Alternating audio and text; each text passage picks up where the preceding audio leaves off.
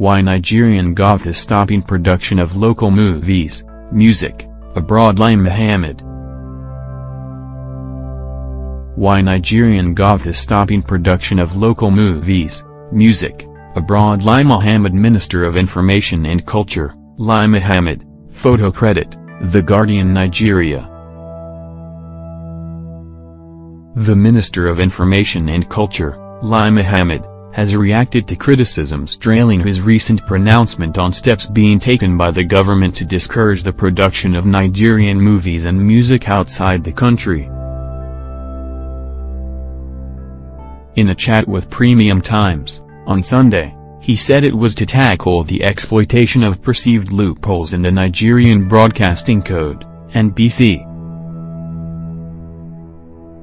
The NBC code today as it stands has been exploited and not defined, and that's why movies being directed by Nigerians with Nigerian actors, actresses can be shot in South Africa and then brought back to be consumed in Nigeria.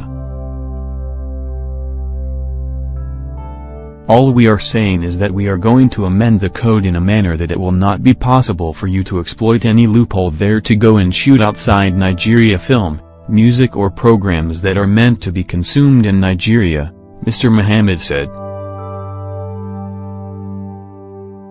Mr. Mohammed on Saturday said the government had taken steps to get the Nigeria Broadcasting Code, NBC, to put an end to the trend of producing Nigerian music, movie and programs abroad.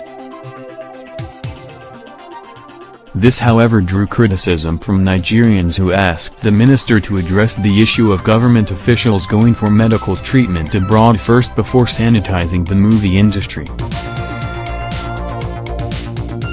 However, the minister said the government had no ill feeling in its move to dissuade Nigerian films from being produced abroad. It is not directed at any particular incident. Every country should respect the local industry of other countries. For example, in Ghana they introduced a law today that demands visiting actors to pay $1,000 to the government coffers while visiting directors and producers pay $5,000. We must create an enabling environment and also generate revenue from our creative industry. The argument is simple: when you go to shoot a film offshore, you use the workforce of that country to develop the capacity of that country and you improve the economy of that country, and that is what we are trying to do here. Meanwhile, some Nigerian artists have reacted to the development.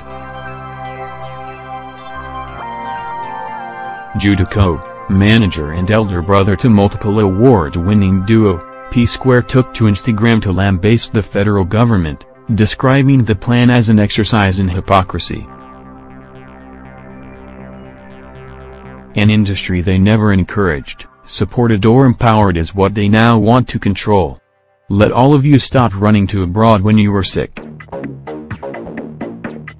You people are the ones refusing to fix our health facilities, so you travel out when mosquito bite you now. So why tell us where to record when you can't provide uninterrupted power here in Nigeria? Sometime I wonder how we got it all wrong. In his reaction, Peter Oko, one of the P-Square duo, said the government should be grateful to entertainers for putting Nigeria in a good light despite the shame they bring upon the country.